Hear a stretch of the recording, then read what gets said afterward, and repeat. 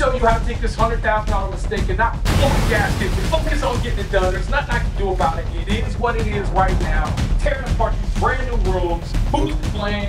Is it my fault, their fault, city fault? I don't care. We have to get this done. So this happens every week. We have problems like this, but Mike's too busy, and we got it under contract. All right, bye. It got sent out. Let's wait. Hey guys, so man, you see how our day started off? Hectic morning. I'm gonna tell you, owning real estate, like owning a lot of real estate, so there's always something. Walls collapsing, roofs getting blown off, units flooding. When I say upset, I just can't. I can't go through the emotions of getting upset. I can't live my life being angry.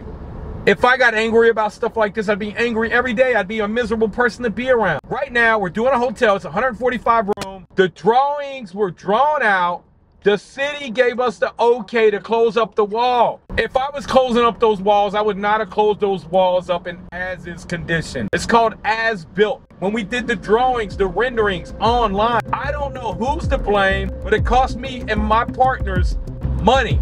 This is why I gotta run my own projects, man. You guys get the fire blocking done. Yeah. No, you didn't. No, you didn't. I knew this was gonna be a problem. Or I ain't saying new, but I'm about to go up here right now. Me and Zach just got off the phone with the inspector. I'm about to go up here right now. And he said that if we can show that the existing wall meets or exceeds the code, that he's gonna give us a pass on it. So I'm about to go out here and rip out one on the 3rd floor. Where the guy's staying, where Keith is staying at. Zach on it. We just got off the phone with the guy. He got the guy, hey, Zach a pimp. You know what he said? When the guy was like, well, you know, I'll look at it. He said, hey man, I really appreciate you working with us on this, man. And the guy said, well, I didn't say I could work with you. And Zach was like, that's what I heard, I appreciate it. I was like, hey, well, I got other people to answer to. He said, well, we're gonna open it up and hopefully they won't even have to get involved. I was like, Zach, you my guy, man. You know whose fault it was? It ain't their fault. The plumbing inspector does not give you your fire blocking. Do you have a unit on the 3rd floor that's down?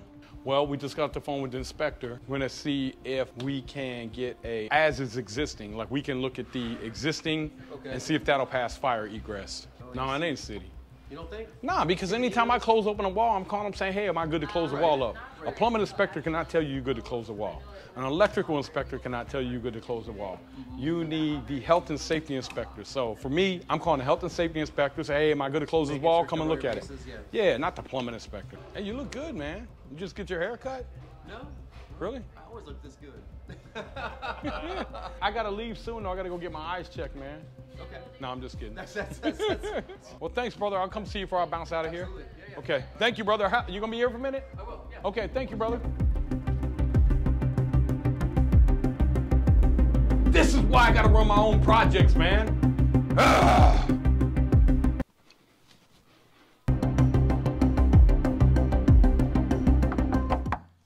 Come on. Housekeeping. What we're gonna do is we're gonna look up inside here.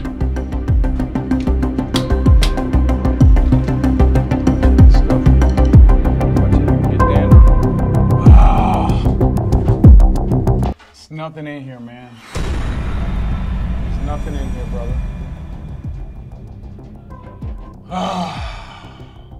This whole cavity here is not fire blocked. I'm not here to blame anybody today. I'm just here to get this stuff resolved, move on. We're gonna be all in for this hotel for $12 million. It's probably gonna be worth in between $22 and $27 million when we're done. So you guys may look at problems and say, oh my God, I'm glad I'm not here. I'm not. Hey man, I don't care nothing about them. I care about getting to this money. So today we got to go up here. 35 rooms, it was closed up. I got my feeling of whose problem it was. Me blaming the contractor is not going to fix the problem, which I really feel like that's where the problem lies. I even asked him, did we get our fire blocking inspection? Yeah. Well, no, you didn't. Destination is on the line.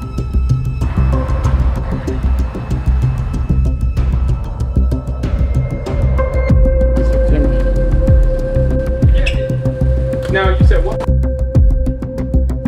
Mike, it's supposed to what? So when you buy a rental property, man, don't expect everything to always be seamless. The bigger the property is, the bigger the mistakes can compound. We up here at this hotel, man, y'all see my morning, waking up, craziness, and I don't care nothing about that. What I care about is my kids and great grandkids don't have to worry about money anymore because of the things that I'm doing, that I'm dealing with. So follow me. Now we making sure that we know which ones are the double walls, right? Yeah. Okay. What we're doing, guys, is they came in and they said that the wet walls here, they signed off on it and told us we could close them up. Then when we got to close it up, the city came back in and said, well, we don't necessarily know. So now we got to take all this apart. Brand new hotel room. We're going to take all this down. We can take this down without tearing it up though, right? Then we got to pop this panel off here. Now are we going to be able to get in without, how are we going to do it without damaging the wallpaper here? Razor knife. You're going to do a razor knife, but how you still have to get a pry bar behind there? We've already got one already done. Purple board, that's a fire rated board. What's that mean? It's fire rated. So what's that mean? That means you don't have to take it out. Yeah, you do. Why? Because you have one that's open, I can show you why. Not all the way open, no. Okay. The reason why is because you have the chase inside the wall, right? This here is not fire rated. Right, that's what the ring's for. That's what the ring's for. Is the ring sit on the outside or the inside? It sits on the outside, slides in. I'll show you when I get the drawing book. What you're saying, and I agree with you, is that it doesn't matter what's inside there because nothing's going to get there. We got our fire rating right here, right? But we got enough days, enough labor. We could have all these torn out and put back together in 5 days. That's what I'll do then. I'm just saying, like, we're wasting more time. 2 weeks ago, that's what I said. Let's just tear it out. It ain't that big of a deal, right? We're running 10 labor guys for 5 days, right? It just is what it is. You gotta put this drywall on the bottom, toggle bolt your sleeve. That's what the rings. We gotta do it where we can pop the panel back in place. Oh yeah, do that so you can inspect. Once you inspect it, when we do the third floor, we'll close that hole up. Yeah, but we can't have all them rooms offline right now. I understand that. So every one of them got a hole in the ceiling anyways. well, okay, so most of them already got a panel where you can access that. Okay. We should have never closed them walls up without getting them signed off on a fire inspection. No, we shouldn't. You know, and I asked that too on the conference call. Did we get the fire blocking done? They said, yeah. No, you didn't. You just said, well, close it up. You can't. No. You got to have the guy say, man, you're good to close up the wall. Oh, yeah. I'm so upset right now. I'm tired of driving up here to Columbus, man. It's an hour and a half each way. It just... Whenever you close up a wall, you have to fire block. I don't understand. What kind of idiot don't know you got a fire block? Guess what? It didn't get fire blocked. Hey, look, man, it's the blame game. Well, the city said, man, I don't care nothing about that. You've been doing construction. You know you do not close up a wall without getting a fire block inspection. I don't care if they said, well, the permits, they passed and you didn't have to get that. I don't care. You ask the inspector, do I need to get this fire block? So now guess what, guys? Come here. Beautiful. Here's the problem right here. You don't have fire block. Look, I can feel the air coming out of there. You should not be able to feel air. Fire thrives off air. It's just so frustrating. I'm not here to throw anybody under the bus, man, because it's not gonna help get the job done. Here, let's do some math real quick, man. 35 floors, plus I'm giving 6 or 7 away to the renovation guys. So I got 41 rooms times 110 a night, times, we're gonna be down 35 nights, times, let's say we're running 65% occupancy. Out of $102,000, man. All because of one stupid mistake. We do our weekly call. I asked them, I said, hey, did we get the fire blocking inspection? Yeah, we got it. No, they didn't. They lied, and it's so upsetting, guys. And so right now, I know a lot of you guys would say, well, soon, do this, do that. Look, man, I ain't got time to do that. I gotta get these rooms back in order. I ain't got time to do that. So sometimes, man, you just have to eat stuff with them, keep moving forward. So we're going to get this thing finished. At the end of this project, we stand to have a $10 million check. We thought we were gonna make about $4 million off of it, maybe 5, but the market turned. We knew this was a hot market. Now it looks like we're gonna make 10 million. So our real effective loss is probably only 15, 20 grand in rooms.